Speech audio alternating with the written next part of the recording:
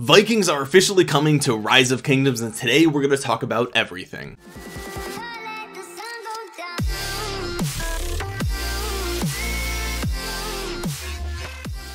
The official Rise of Kingdoms social media accounts just confirmed yesterday the existence of the Viking civilization that we've been talking about here on this channel for weeks now. It says we're going to be getting this update in about 2 weeks. I'm predicting that it's going to come out on May 24th. We're going to talk about that here in a minute, and there is apparently a Viking event that's going to be associated with this, so my assumption is the update will go live on the 24th, and on the 28th perhaps we'll see this event start, which is exciting. Now I do just want to bring to your attention that we talked about this on this channel on March 29th. We predicted the Viking civilization coming into the game, and now that there is some more credibility to this leak, that means that the other civilizations here are more credible. It's more likely that these are true, because if part of the leak is true, there's a good chance that the rest of it is. But what I'm saying is you should subscribe to the channel and click that bell to be notified the next time that I upload a leak video for Rise of Kingdoms, because you're gonna know about this stuff weeks before everybody else. Anyway, with my shameless self-promotion out of the way, I do just want to let you guys know that from this point in the video on, we're going to be talking about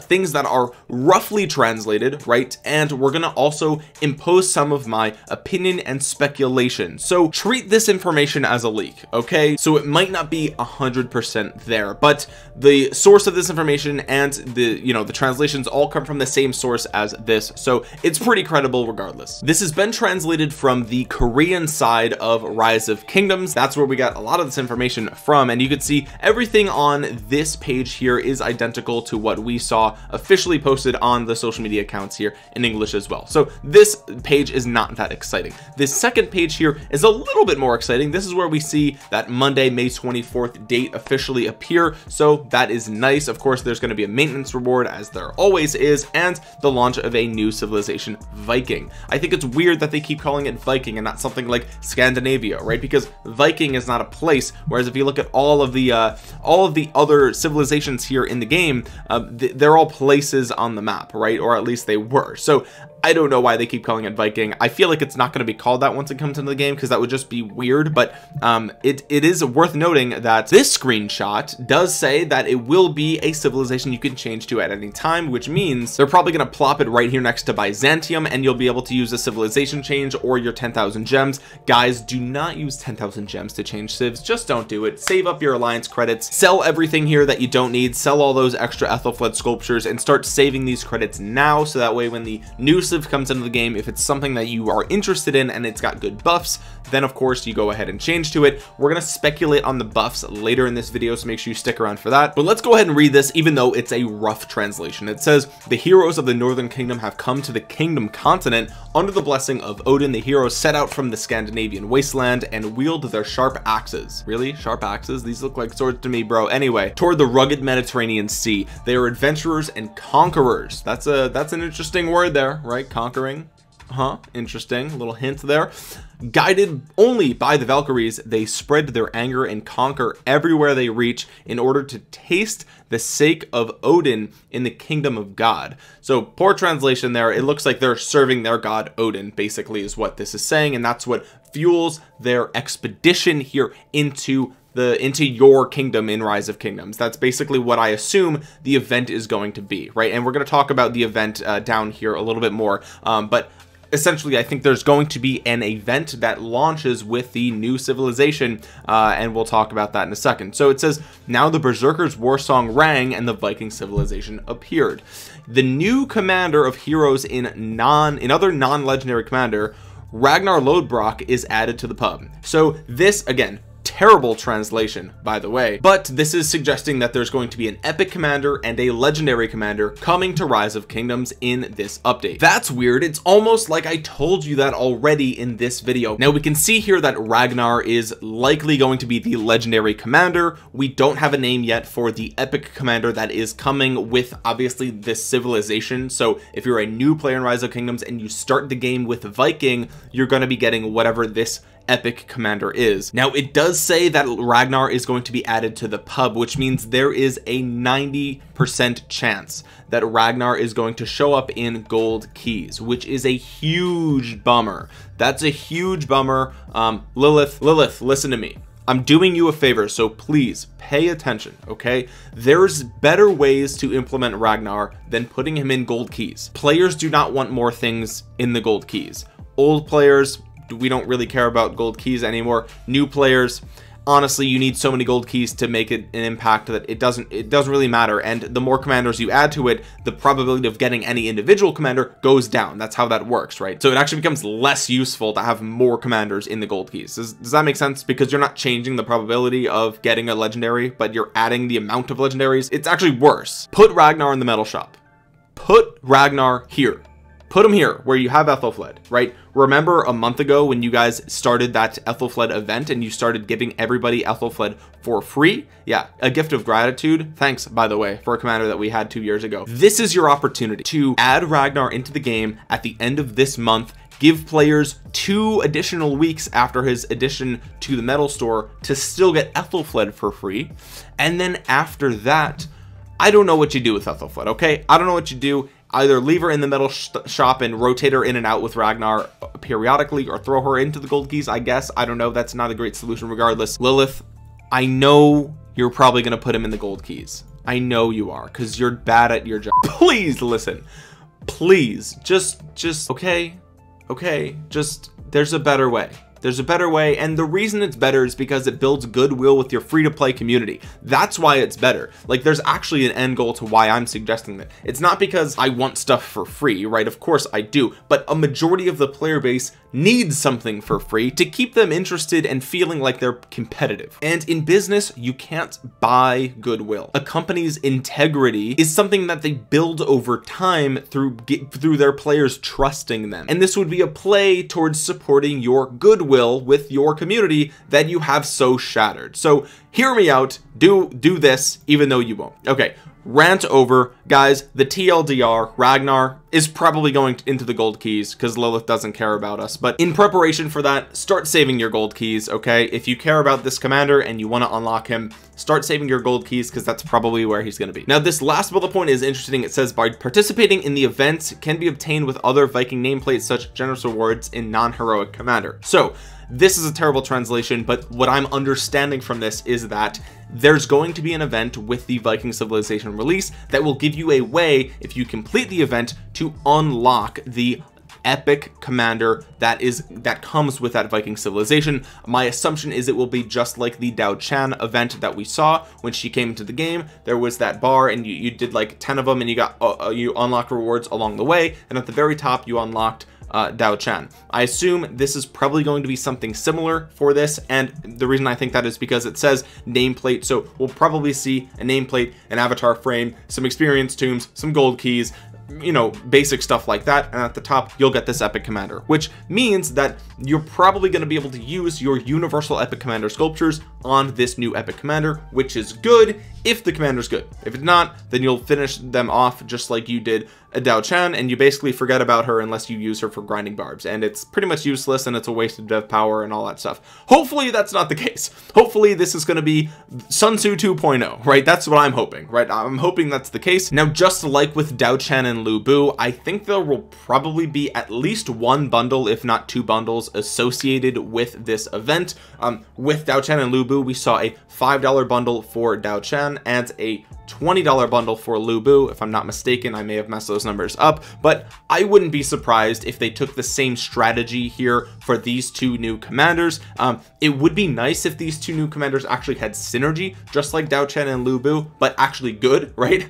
Unlike Lu Bu, who's bad. Hopefully this Ragnar is good, because there's a lot of hype around this event and commander, and I think a lot of players want Ragnar in the game, right? Like as a historical figure, people think he's cool, so I hope they don't mess him up by making him bad. Hopefully he's good. So yeah, my assumption, there will be a bundle associated here. The event will be free. You'll get the commander for free. It's great. Next, we're going to talk about this final translation here, so forgive me, I'm going to be looking at my second monitor for some of these translations, and then afterwards we're going to be speculating a little bit about what these new commanders are going to be, and also what the new civilization buffs are going to be. So again, stay tuned for that. This top box is talking about Osiris League. It says the Osiris League Silver Battleground registration rules will be modified to include alliances ranked 21st to 100th in Kingdom levels combat power ranking, so that leaders can experience a more improved experience through the Osiris League. So I guess this is great, right? I don't really participate in Osiris League, so this doesn't really affect me too much, but any optimization that's better for players is just good for Osiris League, so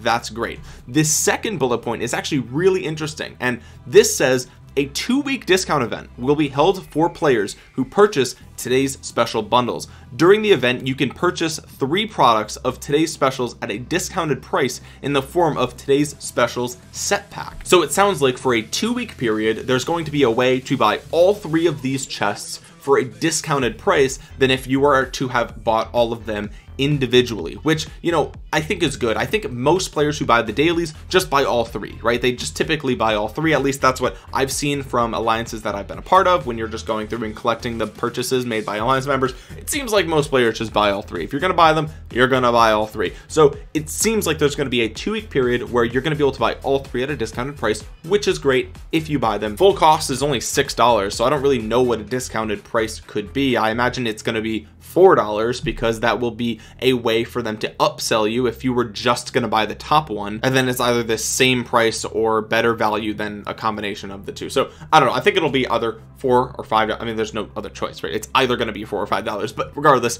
that's exciting. If you buy these, you're going to get a discount coming very soon for a 2-week period. The third box here talks about the battle log. Apparently they're going to be improving the battle log again to give more details.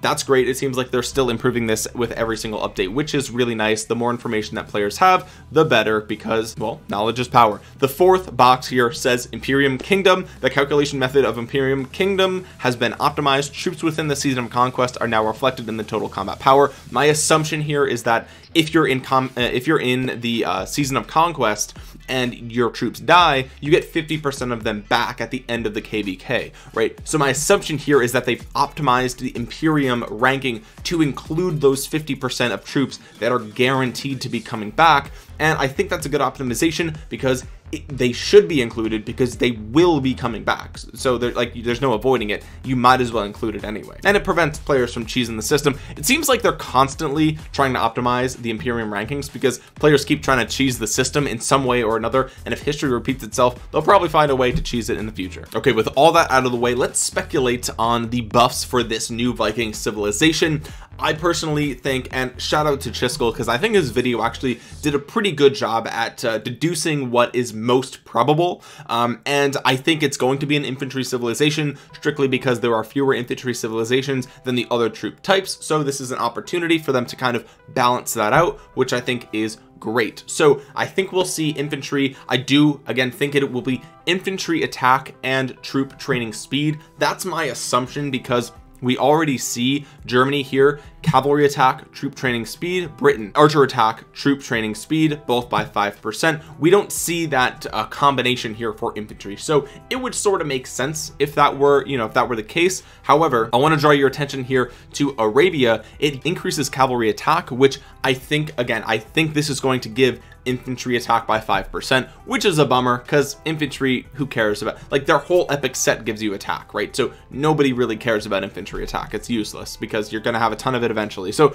regardless, we see that Arabia comes with Baibars, right? And Baibars is a conquering cavalry commander. I think based on the screenshots that we saw, this mentions conquering twice, right? They're adventurous and conquerous and conquer everywhere they reach. So I think the epic commander is probably going to be a conquering commander. It could be Radgar, right? It could be the legendary, but at least one of them is going to be conquering. And if they then use Arabia as the template, which could happen, we'll see the epic be conquering, which would give you increase in infantry attack by 5%, damage dealt by rallied armies by 5%, and I also think we'll probably get troop training speed by 5%. That would be really enticing, right? And I think since they're adding this civilization so late in the game, I feel like it would be a civilization that is most beneficial for late game players, right?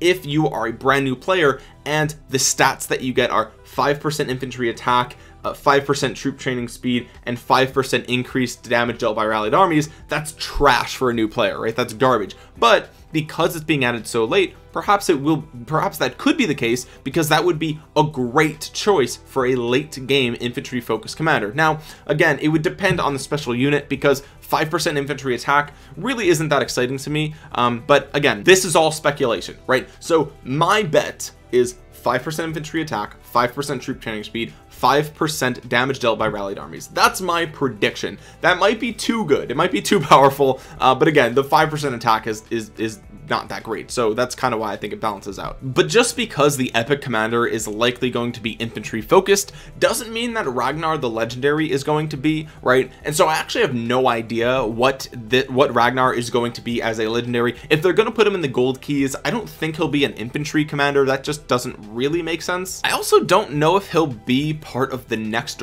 pair of commanders that come into the game. It just doesn't feel like he's going to be, right? And I think the next pair of commanders that come into the game are probably gonna be infantry, right? Aren't we due for infantry commanders? Plus we just had Harold come into the game not that long ago, so having another infantry Viking legendary, I don't know, it just doesn't seem likely. It seems like they'll probably do something else. My bets are on a leadership conquering commander. That last one, is it going to be skill or attack? Who knows? Imagine if it's another support infantry. That would be really cool. Although they just added Trajan, which is leadership support, so I doubt they're going to do that again with another commander. So my guess is leadership conquering attack, sort of like Julius Caesar. That's kind of lame, if I'm going to be honest with you. I hope he's like busted good if he's gonna be that, because again, we've talked about Caesar too much on this channel, to be clear, and I still think he's trash. But yeah, that's my guess for Ragnar. Anyway guys, if you enjoyed this video and you made it all the way to the end, make sure you drop a thumbs up on it. It really helps out the channel a ton, and it gets this video into the YouTube algorithm so that way it's shown to other Rise of Kingdoms players. If you haven't already, subscribe to the channel and click that bell to be notified the next time that I upload a Rise of Kingdoms video. Comment down below all of your thoughts, opinions, and predictions for the upcoming Viking civilization and commanders. As always, my social media links are in the description below, so make sure you follow me over there on Instagram, Twitter, Facebook, Discord, and everything else. It's always down below, as well as a link to download Rise of Kingdoms absolutely for free for your PC or your Mac. It's a program called BlueStacks. It's my favorite way to play Rise of Kingdoms, and it's a free way to support the channel. Plus, it's just better playing Rise of Kingdoms on a big screen. Honestly, I love seeing it on my large monitor, and like I said, it's free, so if you don't like it, you can always uninstall later, but links down below, check it out. With that being said guys, thank you so much for watching. This has been Omniarch. I will talk to you guys again soon. Peace.